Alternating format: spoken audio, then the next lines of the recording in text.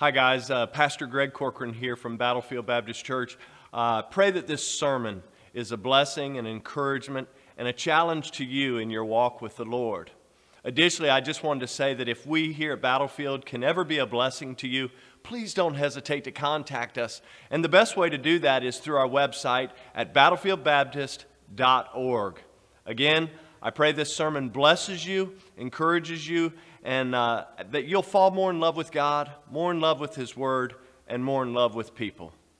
Well, praise the Lord. It's a pleasure to be in the Lord's house, and again, thank you for joining us. I do, as you listen, today's going to force us to do something. Either you're going to have to pull out the app or pull out one of those pew Bibles if you didn't bring a Bible. No cheating today, right? You're like, oh, he's going to throw up the verses for us, and so no, you're going to have to dig deep. I will tell you, if you want to go ahead, I'll give you a head start. If you turn to Daniel, the book of Daniel, chapter 1, page 574. Now, I don't know if it'll work for you, but it works for me. Okay. As you're turning this morning, I do want to. Thank everybody also. In fact, Miss Cini wanted me to thank everybody for all of the love and the prayers and the food that was brought to her recently with the passing of her son Bobby.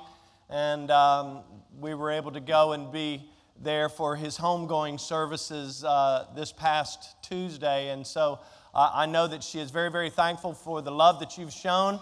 And she reminded me that Jesus is still alive, amen? He is still on His throne and working in this place, the miracle worker, the way maker, the promise keeper. And so thank you, Cini, for those kind words. And thank you to all of you who prepared meals and took those to her. Well, what a blessing it's been to honor our graduates this morning. And it seems just like yesterday that I was graduating from high school. Why are you laughing? I had white hair at the age of 17. No, it seems like I was just graduating yesterday from high school, and then about 6 months later, I won't go into all the details. Some of you know the background story. I had a number of full scholarships to go to school for music, and never made it. Never made it to those colleges or universities, and I thought my life was going to be that of a musical professional, a musical performer, and that I would continue to get postgraduate degrees, and then one day I might settle down and become a professor or a teacher of music. And so that's why I have a fond love of music, all of music. And so, in fact, you can probably tell if you hang around me for a little while, you would probably say, what kind of music does he really like? I like it all. And I really enjoy, in fact, when I was in high school, I played a lot of jazz. And I played jazz, trombone, and some other things. And yeah, all right. But it was a mere 6 months later that I would head out to the University of Parris Island, South Carolina. Where's my man, Sergey? Just keep grunting away. Don't worry about him. And made my way to Parris Island and all that Uncle Sam had in store for me. And I can tell you that it's been a journey. Hasn't it, babe? It's been a journey. And I can tell you also that if I had known then what I know now, I could have probably saved myself from a lot of heartache and a lot of headaches. Anybody else feel that way? Been there, done that, wrote a novel on it. But through it all, as that song says, I learned to trust in Jesus. And through it all, I learned to trust in God. And you know what? Another thing that I learned to do in my life, I started to learn that I could depend upon the Word of God. That when the world would let you down, that God's Word will never let you down. It is true 100% through and through, from Genesis 1:1 to Revelation 22:21. As my predecessor used to boldly declare, it's not only contains truth, it is the truth. So as we begin our time in God's Word this morning, I said earlier that I wanted to share a couple of verses by pointing a couple of verses with our graduates and also our adults, and I want to point all of us I want to point all of us to a few things before we really get into Daniel chapter 1. And if you want to write these verses down, you can look at them later. I understand the limitations that we have in-house today.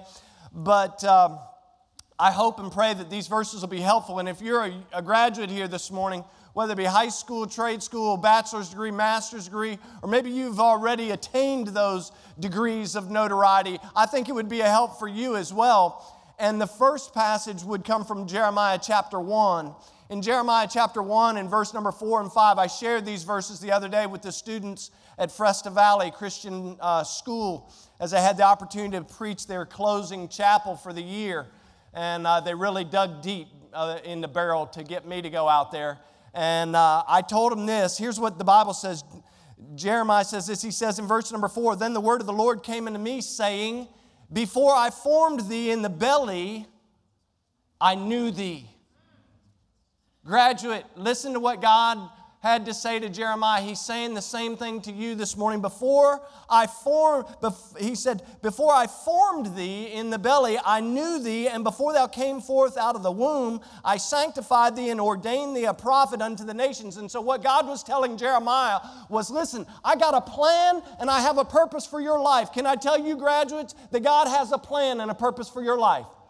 If you'll listen to Him. You can listen to the world or you can listen to what God has to say. But I can tell you, you can be assured that He has a plan that is perfect. He has a purpose that is perfect for you. Another verse that I give you is found in Joshua chapter 1. And you can look in all of Joshua chapter 1, but specifically for this little fun fest of sharing a few verses with you before we get started, I would point you to verse number 9. Remember, Moses is dead and Joshua's on the scene. He's having to take over the helm, so to speak, as the leader. And here's what God tells him over and over again. He says, "Be strong and of a good courage." Why does God tell him 3 times? Because just like us, God was talking to one of His children. And see, children sometimes need to be taught over and over and over again. He said these words. He said, "Be strong and of a good courage. Be not afraid, neither be thou dismayed. For the Lord thy God is with thee whithersoever thou goest." In other words, wherever you go, young person, if you have Jesus, wherever you go, you can be assured that He's with you. He's not going to leave you. He's not going to forsake you. He's going to be with you. Why? Because He's got a plan and He's got a purpose for your life. Sir, you may be 65, 75, or 85. That's a good reminder for you today. God is with you whether you're 85 or 15. And the final verse that I want to share, this isn't even the message, man. The final verse comes from Jeremiah 29, verse number 11. And God says, "For I know the thoughts that I think towards you." The word thoughts there literally means His skill, His intention, His plans, and His purpose. God says, "For I know the thoughts that I think." I know my skill, I know my plans, I know my ability, and I know my purpose for you. And here's what He says in verse number 11. He says that my thoughts, my intentions, my plans and purposes, He said they're thoughts of peace and not of evil, to give you an expected end. So in other words, what do we take from 3 very simple verses of Scripture? We can be assured this morning that God has a plan and a purpose for our lives, young person. Please don't ever leave the Lord out of your plans. Because if you try to make your plans, I guarantee you, you're going to falter and fall. But if you allow God to make the plan in His time and in His way. See, I wanted everything when I was a young person right then. Give it to me now. Give it to me. Bum, bum, bum, bum, bum. And God said, you need to slow down. And then I slowed down so much that I really couldn't see what God was doing in my life. And the next thing I found myself with my head shaved at Parris Island, South Carolina, and God said, "This is my plan." And I said, "How can this be your plan? This cannot be your plan." And yet God was working. He was growing me. He was maturing me. He was bringing me to a place where I might become more submissive to Him and His Word and His will. And so we can be assured not only does He have a plan and a purpose, not only will He go with us, but we can be assured that God has a future for us. He says, "I have a plan. My thoughts, they're thoughts of peace to give you an expected end. I tell people all this all the time. I'm headed for heaven and I can't help it. That's good news. Because if it were up to me, I'd find a way to mess it up. Anybody identify with that comment?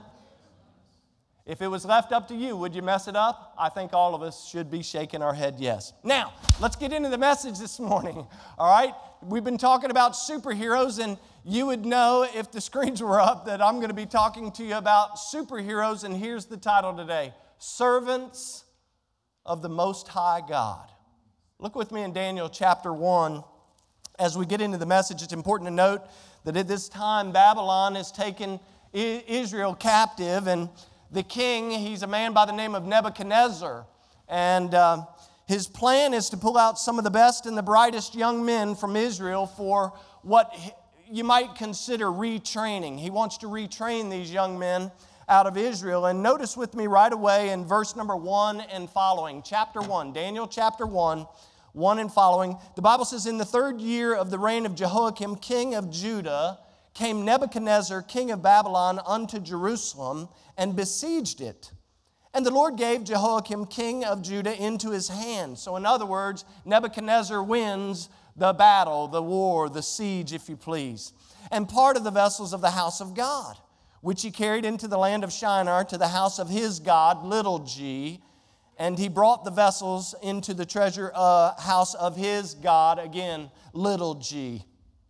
"And the king spake unto Ashpenaz, the master of his eunuchs, that he should bring certain of the children of Israel, and the king's seed, and of the princes, children in whom there was no blemish, but well favored and skillful in wisdom and cunning in knowledge, and understanding science, as such as had ability in them to stand." Now that word stand means to serve. "As such that had ability to serve in the king's palace." Now watch the last phrase, "and whom they might teach." In whom they might teach the learning in the tongue of the Chaldeans. Now, to be sure, I believe that Nebuchadnezzar is trying to do something much more than just training these young men to learn the language and to learn the customs of serving the king. But we have to read on to see what is the plan. Notice verse number 5. It says, "And the king appointed unto them a daily provision of the king's meat, of the wine which he drank, so nourishing them 3 years." So we see that it's a 3-year plan. "And to that end, therefore, that they might stand or serve before the king." And so this 3-year plan is established to re-educate and to reprogram, watch, not only the diet, but the culture and the way of thinking of these young boys that would come from Israel. They were picked out, the best of the best, the cream of the crop, so to speak. And Nebuchadnezzar's plan, he tells Ashpenaz, he sets it in order, and he says, here it is, put them on a new diet, start teaching them our culture, and start teaching them to think, watch this, the way we think. Look again, continue on. Verse number 6. "Now among these were the children of Judah, Daniel, Hananiah, Mishael, and Azariah, unto whom the prince of the eunuchs gave names." Now watch this. "For he gave unto Daniel the name Belteshazzar, and to Hananiah of Shadrach, and to Mishael of Meshach, and to Azariah of Abednego." Verse number 8. "But Daniel purposed in his heart that he would not defile himself with the portion of the king's meat, nor with the wine which he drank. Therefore he requested of the prince of the eunuchs that he might not defile himself." And so the ultimate goal for these boys, folks, is more than just force assimilation into the ways and teachings of Babylon. The goal is to get these young men to conform to Babylonian thought process, watch this, and also religious school of thought. He wants these boys to conform. You're going to conform. And so here's what we're going to do. We're going to put you on my diet. We're going to give you a heavy dose of our culture. And we're going to teach you what you need to know to survive in Babylonian culture. And so the whole idea is conforming to this new way of thinking. In fact, I would suggest that nothing's new. The goal of this world and the goal of the devil, young people, moms, dads, grandpa and grandma, the goal, if you're not aware, if we've been asleep at the wheel for the last, 40 years, the goal of this world is to get us, watch this, to conform Not to Jesus Christ, but to conform to what the world has to say. So what was happening in Babylon is still happening today in 2022, which is why we need to open up our eyes and be aware of these things. In fact, Paul warned the Romans of this very thing. Remember in Romans 12:1, he says, "Be not conformed to this world, but be ye transformed by the renewing of your mind." This is what the culture seeks to do. By the way, in Romans 12 and verse number 1, the word world, be not conformed to this world, that word world actually speaks of a system or a philosophy of belief. You see, this world has a system and a philosophy of belief, and it wants to get our attention. And then after it gets our attention, it wants us to give way to what thus saith the Lord and to start to acquiesce, and to the point where now we can't even figure out what a man or a woman is. What is going on in this country? What happened? This was taking place then, and it's taking place now. There's no doubt that these boys who had been taught to worship the one true God were being put into a position that they might begin to worship the false gods of the Babylonians. And you say, well, how do you know that? Because I see the full court press is on. Look at verse number 7. Again, it says they immediately changed their names. And I had this beautiful slide, and maybe we'll show it next week. I had this big graph for you, but I'm going to share with you what their names meant, okay? So Daniel's name actually means God is my judge. Now watch this. They give him a new name. His new name actually means Bel protects his life. Bel is actually the chief idol of the Chaldeans. So they give him a name after their chief idol. Then you got Hananiah. Hananiah's name means the Lord shows grace, but they give him a new name called Shadrach. See, we don't even know Hananiah, Mishael, and Azariah. When I ask people, hey, who's Hananiah? They look at me like a calf looking at a new gate. But if I say, who's Shadrach, they immediately know. Watch. Hananiah's name means the Lord shows grace, but Shadrach means under the command of Aku. Aku was the moon god. Is the moon god. Mishael, actually his name means who is like God. His new name, Meshach, is who is like, watch it again, Aku, the moon god.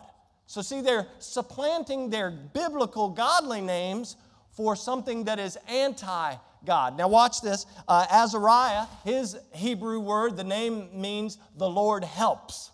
The Lord helps. And his new name, Abednego, means the servant of Nebo. Not Nemo, but Nebo.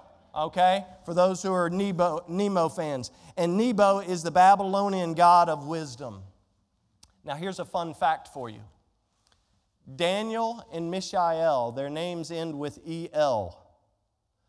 A fun fact to remember is the reasons their names were Daniel and Mishael, it's a reference to Elohim. E-L, the suffix E-L, Elohim. You got Hananiah and Azariah, the suffix of their names, Yah, E-I-A-H. It's the ending suffix of Yah. It's a reference to, you ready? Yahweh. So what's going on in Babylon? They're saying, we're getting rid of Elohim.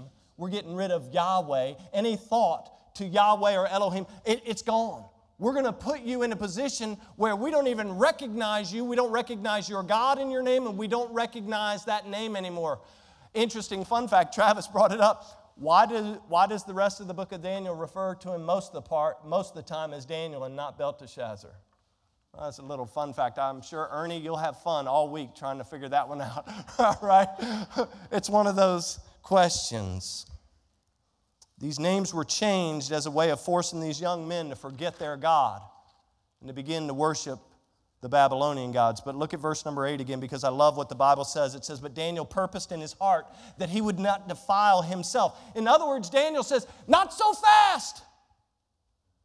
Yes, you can give us names. We're under your control. We're literally slaves in Babylon, but not so fast with this stuff with the king's meat. And so what he does, he makes a request for him and his Hebrew buddies not to participate in the king's diet. And so you know the rest of the story. They say, okay, we'll give you a 10-day grace period. You can have vegetables and water, but if it doesn't work out, there's going to be trouble. And so after the 10-day period, you read the next few verses, the 10-day period goes on, and then you see what takes place. Look down at verse number 19. In chapter 1, it says, and the king communed with them. That phrase there, communed with them, literally means that he quizzed these young Hebrew boys on all that they were being taught. And notice what it says. And it says, and among them all was found none. None were found like Daniel, Hananiah, Mishael, and Azariah. Therefore they stood, in other words, they ministered and they served before the king. Verse number 20, and in all matters of wisdom and understanding the king inquired of them. He found them, my Bible says he found them 10 times. 10 times better than all of the magicians and all of the astrologers that were in his realm. In other words, these young teenage graduates, so to speak, of the king's new course of study after just 10 days. Not the 3-year period, after just 10 days. He interviews them and he says, hold on, they're better than all the magicians. They're better than all the astrologers in my realm. These are really, really bright young men.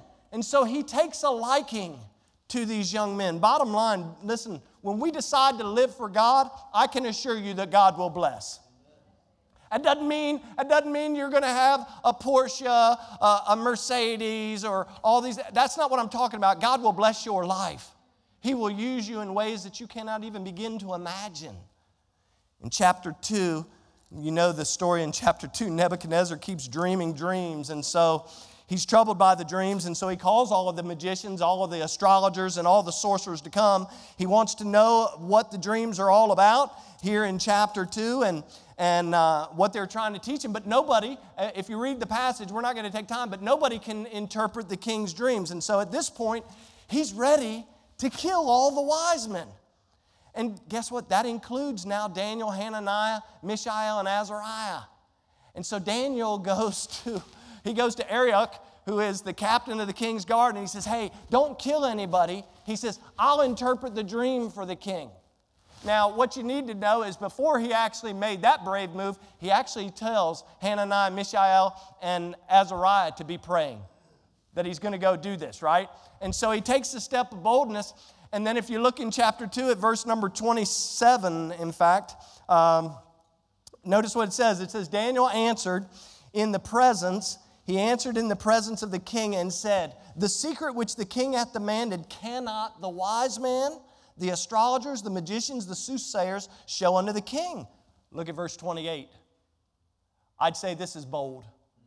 In verse 28, he said, but there is a God in heaven that reveals secrets and will make known to the king Nebuchadnezzar what shall be in the latter days. Look at the boldness of Daniel. And then you see, drop down to verse number 48. Because after God works, after God uses Daniel, the rest of the story is Daniel is used by God. Daniel interprets the dream. Nebuchadnezzar is blown away. Look at verse number 48 here, chapter 2. It tells us that the king made Daniel a great man and gave him many great gifts and made him ruler over the whole province of Babylon, the chief of the governors over all the wise men of Babylon. Look at verse number 49. Daniel does not forget his friends. Watch what he does. Then Daniel requested of the king, and he set Shadrach, Meshach, and Abednego over the affairs of the province of Babylon. But Daniel sat in the gate of the king. So very quickly, these Hebrew boys who are taken as slaves to Babylon, they're inserted into this 3-year school of hard knocks, so to speak, of Nebuchadnezzar. In very short order, they're now running the thing. They're in charge. But can I tell you something? Young people, you may be recognized today as a graduate, and I have no doubt that tomorrow you will be leaders. But when you're recognized as a graduate or a leader, sir, ma'am, grandpa, grandma, don't turn the channel because this involves you too. You may be recognized as a leader, but can I tell you, when that happens, people are always watching. People are watching your life. They're marking your words. If you're speaking words to tear people down, you're speaking words to do damage, you're speaking as if you're someone in authority over somebody's life, be very careful of the words you speak because people are watching you. Now, back to the story. Look at Daniel chapter 3. Daniel chapter 3, look at verse number 1. Nebuchadnezzar the king made an image of gold whose height was 80 cubits and the breadth of 6 cubits, and he sat it upon the plain of Dura in the province of Babylon. Then Nebuchadnezzar the king sent to gather the princes, the governors, and the captains, the judges, the treasurers, the counselors, and even the county sheriffs. Look at that. And all the rulers of the province to come to the dedication of the image which Nebuchadnezzar the king had set up. Look at verse number 3, as if to repeat what was just said. He says for them to come, and then verse number 3 says that the princes, governors, captains, judges, treasurers, counselors, sheriffs, and all the rulers of the provinces, they actually came. It says they were gathered together unto the dedication of the image of Nebuchadnezzar the king had set up, and they stood before that image that Nebuchadnezzar had set up. So this is Nebuchadnezzar's deal. He decides to build this golden image, and he has it. Look at verse number 4. Then a herald cried out, to you it is, what's the next word? Commanded. In other words, like I said last week, when people make commands, they're not options. They're not suggestions. It says, to you it is commanded. Here's the command. O people, nations, and languages. In other words, everyone's commanded. Nebuchadnezzar is now making a command across the board. Look at verse 5. That at what time you hear the sound of the cornet, flute, harp, sackbut, psaltery, dulcimer, and all kinds of music, that you fall down and worship the golden image that Nebuchadnezzar the king had set up. Verse 6. And whoso falleth not down and worship shall the same hour be cast in the midst of the burning fiery furnace. Now, the danger here is you say, I already know this story. What else can I learn? Please don't do that. Please don't do that. The moment that you think you've learned everything from God's Word is the moment you're going to take a tumble.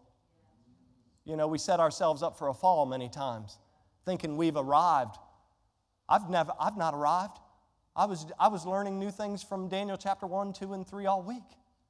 So here's the deal. In chapter 2, Daniel's boldness is on display. But the time we get to chapter 3, his 3 Hebrew buddies, remember he requested the king in chapter 2, and now we got Shadrach, Meshach, and Abednego who are now also in positions of authority. And so guess what? Now not only is Daniel been on display, but now these 3 Hebrew buddies are on display. And number 1, there's always somebody watching, and number 2, they're faced with a decision. Because guess what? Remember what you were doing over there? You were on the 10-day diet. And God blessed. But what are you going to do now? What is it that you're going to do now? Are you going to follow the crowd? Because here it is. King Nebuchadnezzar sets up this 90-foot high, 9-foot wide, golden image, 90 feet in the air. It's like going out and standing in front of the steeple and looking up to the sky full of gold. And he says, when the music starts, you bow down and you worship that golden image. And he says, if you don't do it, you're going to be thrown in the fiery furnace. The choice is clear. And I would assert that the choice is clear today for us. These guys, their choice was they either go along with everyone else and they obey the order of King Nebuchadnezzar, or they don't. And here's the rub. If they obey the king, then guess what? At the same time they obey the king, they have to disobey God, who said, you worship me and me alone. I think about what Joshua, you remember Joshua, what he said in his farewell address. In Joshua, in his farewell address, he's talking to the people in Joshua chapter 24 and verse 15. He gets down to verse number 15, and he says, hey, if you guys think it's evil, if you think it's a problem, if you think it's a bad thing to serve the Lord, then you go ahead and make a choice who you're going to serve. But you remember what Joshua said? This is his farewell address. He's going off scene. In fact, only a few short verses later, we find that Joshua dies. But you know what he said? But as for me and my house, we're going to serve the Lord. So Shadrach, Meshach, and Abednego, they have a choice to make. Are you going to bow down Are you going to worship the golden image? And the reality, honestly, the question that they were faced with is the same one that we have to answer. The question is, who do we serve? Do we obey God or do we follow the crowd? I'm guessing it's going to get real quiet.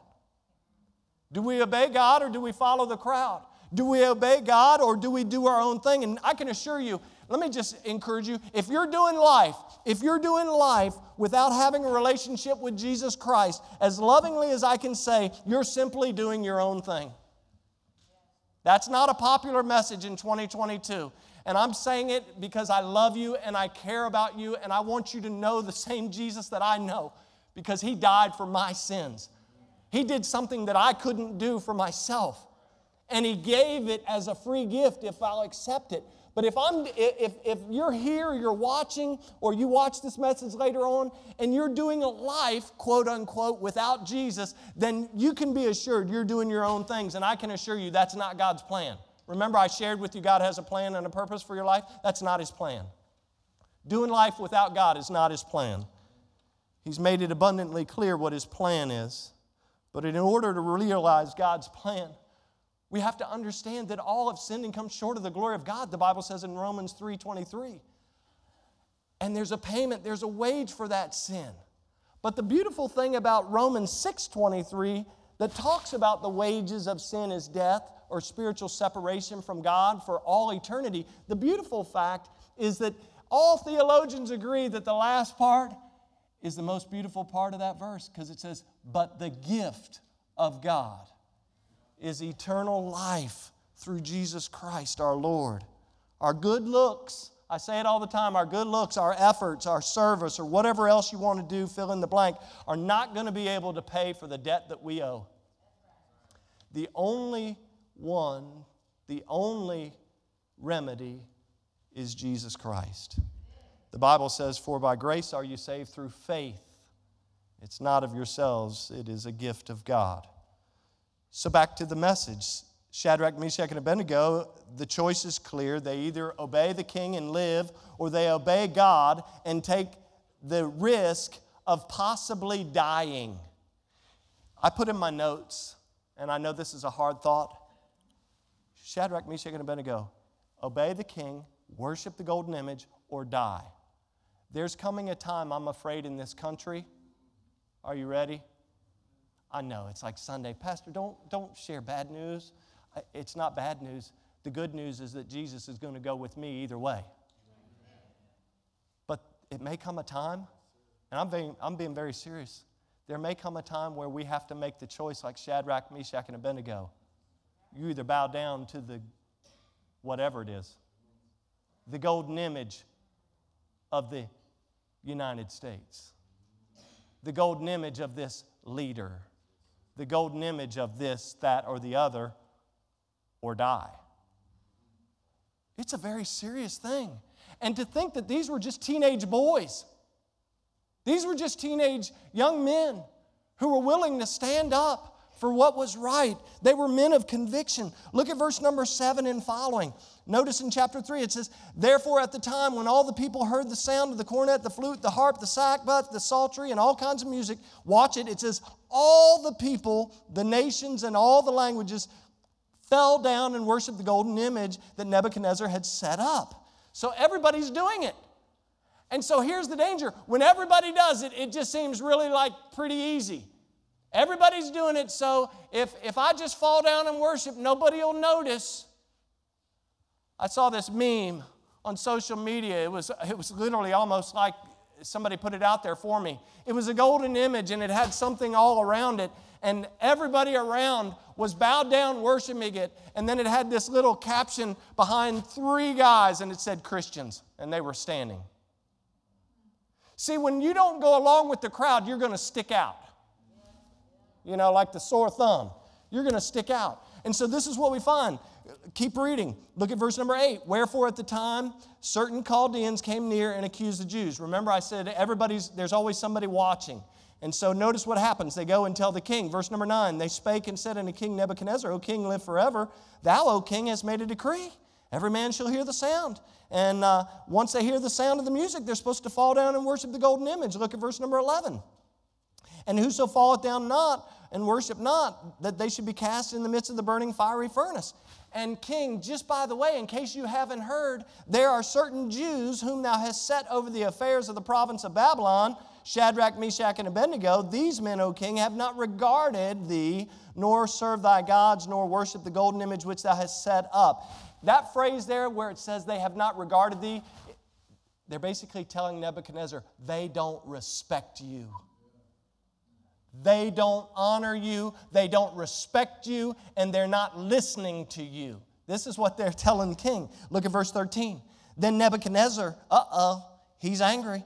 In his rage and fury, he commands them to bring the boys before him. And so here they come. Verse 14, Nebuchadnezzar spake and said unto them, is it true? See, he has a little bit of an affinity for these boys. He says, is it true? Are these guys lying? Are you not doing what you're supposed to do? He says, is it true, O Shadrach, Meshach, and Abednego? Do you not serve my gods, nor worship the golden image which I have set up? I mean, come on, guys. I brought you in. Yes, you're slaves, but I brought you in. I put you in my program. I allowed you to eat your vegetable and water diet. I allowed you to do this. Daniel, he interpreted the dream, and so I let Daniel put you in positions of authority. I mean, is it true that you're not going to recognize me? You don't respect me? You're not doing what I'm asking you to do? This is what he's saying. Look at verse 15. He says, but now if you be ready at that time when you hear the sound of the cornet and all the music, if you fall down and worship the image which I have made, he says, but if you worship not, you should be cast the same hour in the midst of the burning fiery furnace. And notice what he says in verse number 15. And who is that God that shall deliver you out of my hands? In other words, your God is no match for me. I'm in charge, and you guys better bow down, and you better start doing it right now. Oh, how quickly we forget Battlefield Baptist Church. I remember after 9/11, everybody, even people who only go to church or worship on 2 days a year, made the pilgrimage to houses of worship all over this country. We need God. We need God. You remember in Daniel chapter 2? In Daniel chapter 2, after Daniel interprets the dream, Nebuchadnezzar not only promotes him, but look at verse 47. In verse 47, the king answered unto Daniel and said, of a truth it is that your God, talking to Daniel, is a God of gods, little g. In other words, Daniel, your God, Hananiah, Mishael, Azariah, your God is bigger than all gods.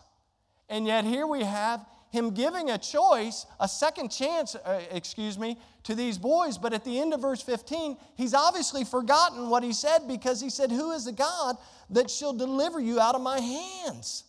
Look at verse 16 and 17. Shadrach, Meshach, and Abednego said to the king, hey, we're not careful to answer you in this matter. In other words, king, we don't need a second chance. We don't need your second chance. We're not careful to answer you. Look at verse 17.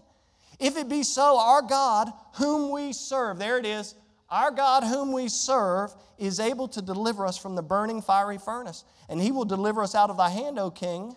So they immediately tell him, hey, listen, our God is big enough to do it. You may not think he's big enough, but he's big enough to deliver us even from your fiery furnace. But look at verse 18, because here's where the critics come into this story. In verse number 18, notice the Bible says, but if not, be it known unto thee, O king, that we will not serve thy gods, nor worship the golden image which thou hast set up. So some people actually believe that verse number 18 is Shadrach, Meshach, and Abednego showing a little bit of doubt. But I disagree. It wasn't a matter of whether they believed if God could deliver them. It was a matter of them coming to grips with whether God would deliver them or not. You see, they didn't know if it was God's will that he would deliver them from the fiery furnace. But they knew one thing. Whether he delivered them from that fiery furnace, whether he delivered them from the situation that they were in, it didn't matter, because one way or another, they knew that they were going to be delivered. Can I tell you? We have some people here who have family members who are dealing with serious, serious illnesses. I already asked you to pray for the Witkowski family. And we're praying that God would work a miracle in her life and the liver function would begin to do what it's supposed to do and that God would restore her health. But can I tell you this? And you guys know from experience that's not always the case. Sometimes, Natalie working with the children, you know that's not always the case. Sometimes, God's will is that we go through that fire. And these boys understood that. They understood. They knew for sure that no matter what, one way or another, that God was going to deliver them from Nebuchadnezzar's hand. And so, folks, God's power is never in doubt. Even when you and I don't understand what He's doing, we can be assured. It's like the song, even when we don't see you working, even when we don't know whether you're working or not, God is working. He's always working. He is the way maker, the promise keeper, the miracle worker, and on and on. And this is what they knew. Look at verse number 19. Then was Nebuchadnezzar full of fury, so he gets really mad. And not only does he get mad, but when he gets mad, his face changes. Look, it says, in the form of his visage was changed against Shadrach, Meshach, and Abednego. So what I take that to mean is that, remember when he gives them a second chance, it's almost like he's pleading with them. He's like, please, I don't want to throw you in the fiery furnace. If you'll just bow down and worship the golden image, I've already made the decree. I can't go back on the decree. And since you work for me, you have to do it. But when they tell him, we're not going to do it, it says the change, his face begins to change. He's full of fury. And so he says this. It says he spake and he commanded that they should heat the furnace, watch it, 7 times more than it was wont to be heated. And he commanded the most mighty men that were in his army to bind Shadrach, Meshach, and Abednego and to cast them into the furnace. And these men were bound in their coats and hosen and their hats and all their other garments and were cast in the midst of the burning fiery furnace. Look at verse 22. Therefore, because the king's commandment was so urgent and the furnace was so exceedingly hot, the flame of the fire slew those men that took up Shadrach, Meshach, and Abednego. You see what just happened? His own men die, throwing them into the furnace because of his anger and his rage, and because the furnace is so much hotter, they actually die. But look at verse 23.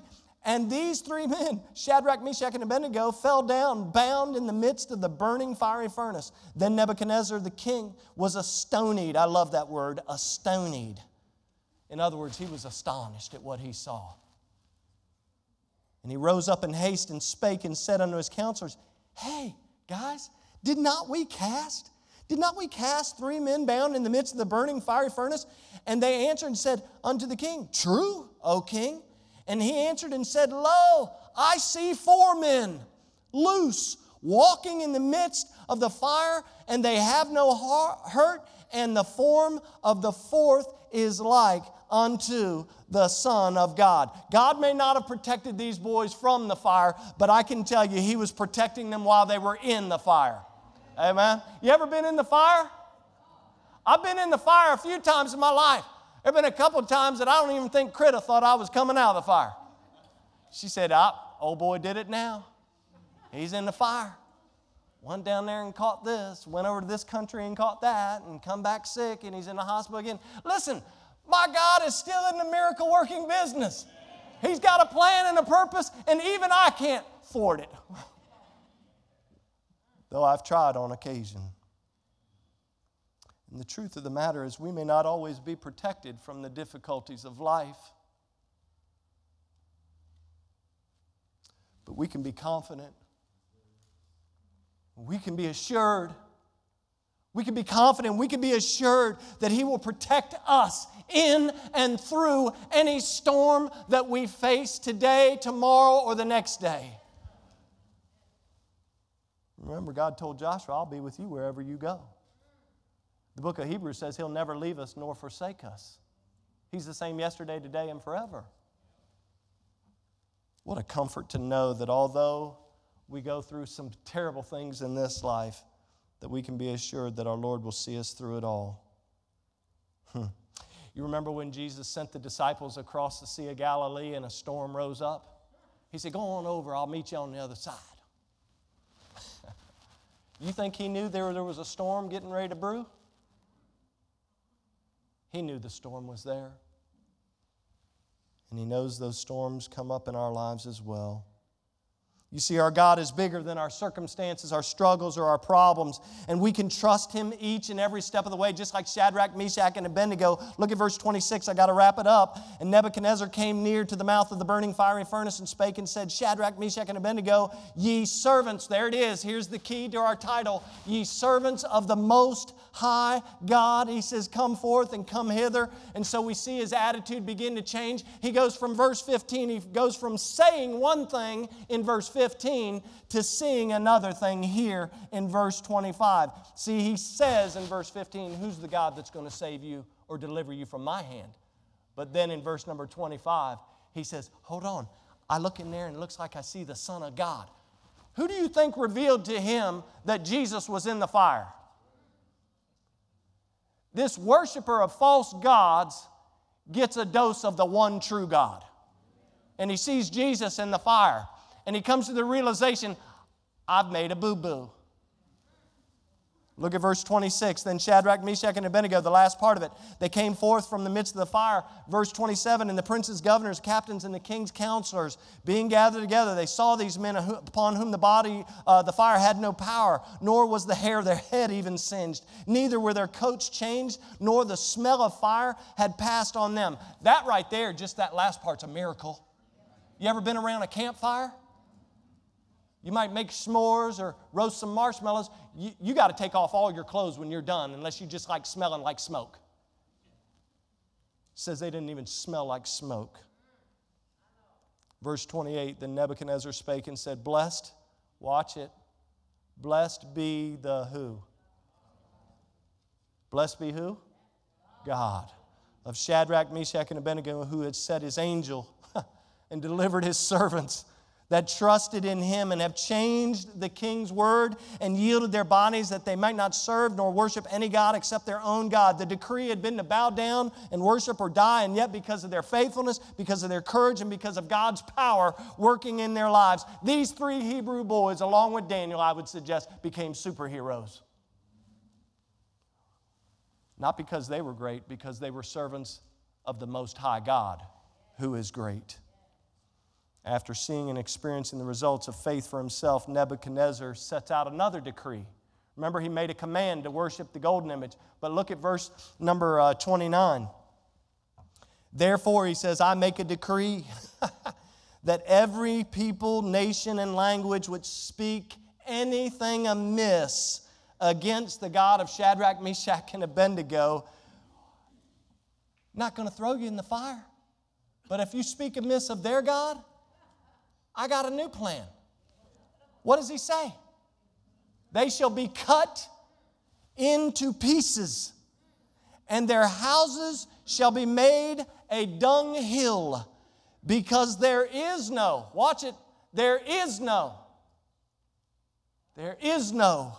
other God that can deliver after this sort. That's our God.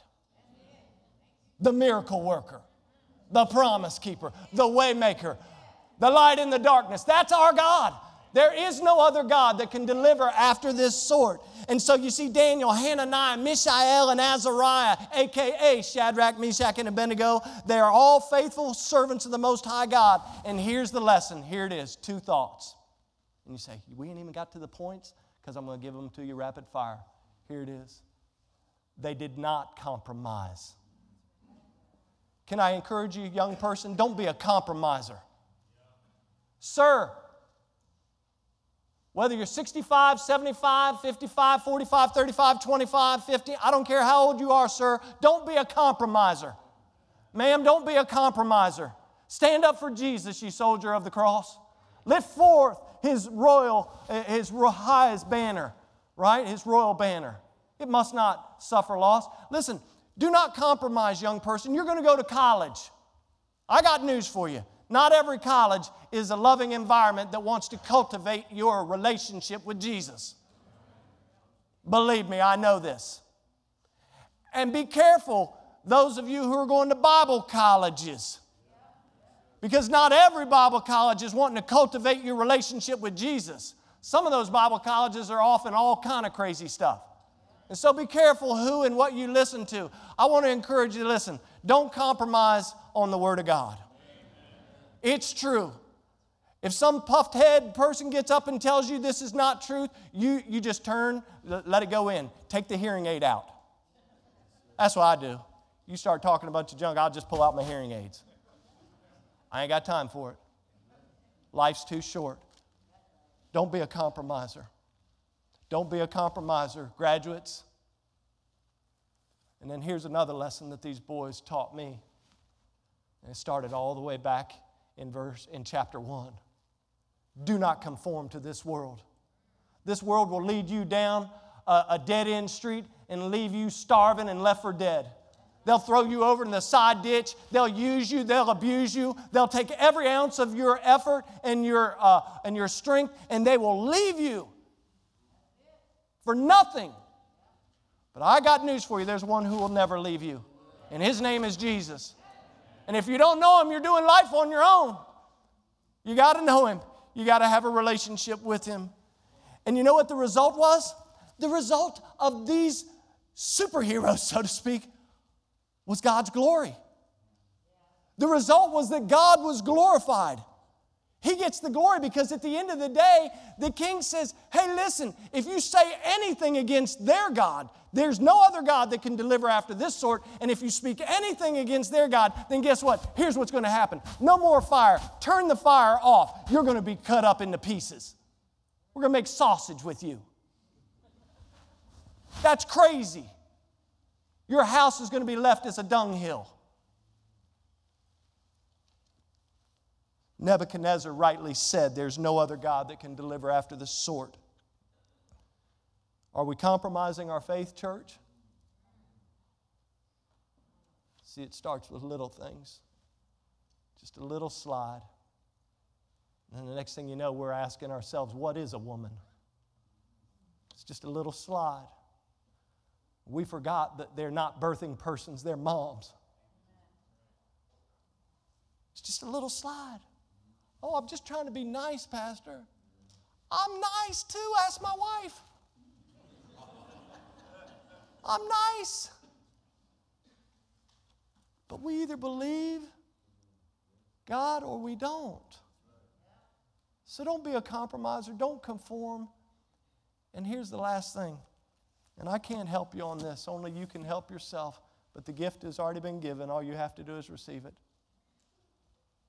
If you don't know Jesus and you're doing this thing called life on your own, I beg you right now where you're at, sitting, watching online, whatever you're doing, stop what you're doing right now and recognize this, that God loves you so much that He proved it by sending His Son Jesus, who loves you so much, who proved it by dying for your sin.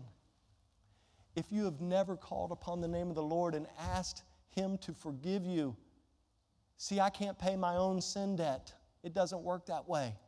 But if you've never asked the Lord to forgive you and to come into your heart and to save you and to begin to change you from the inside out, I'm begging you right now where you're at, don't walk out of this room without Jesus. It's the most important decision you'll ever make. And so with that, I close. Let's pray. Father, we love you. We thank you for your word. We know that it's been a different service this morning. But Lord, I pray that you have been honored and glorified by our songs and praise and worship. And God, I pray that you have been honored and glorified through the teaching and preaching of your word. God, help us to be strong. God, give us wisdom. Your word tells us that if we lack wisdom, we can ask of you. But if we ask for that wisdom, we have to come to you asking for that wisdom in faith. And so, God, I pray that men and women and young people right now would call out upon the name of the Lord and ask for wisdom. God, I pray that if there's somebody in this room that has never trusted Jesus Christ as their personal Savior, that today would be the day that they would give up doing things their own way, that they would give up their own plans, and that they would recognize that your word tells us that you have a plan and you have a purpose.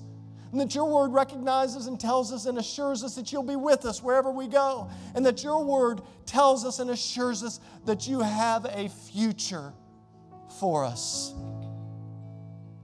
God, I pray that people will make decisions today based on the authority of your word and your love for them. God, this world is seeking to get us off track. May we all give our lives completely to you. May we live for you. May we ultimately bring you the glory and the honor that you so richly deserve. God, and we'll give you the praise. And we'll give you the glory because as Nebuchadnezzar, as the theologian known as Nebuchadnezzar once said, we know that there is no other God. There is no other God that can deliver after that sort. And so, Lord, we take comfort in knowing that you are that God, that you are the one that makes a way when there seems to be no way. We know that you're the one that keeps your promises.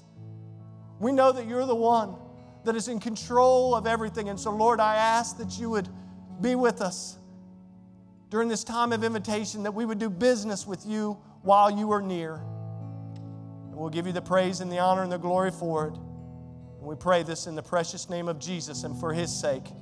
Amen and amen.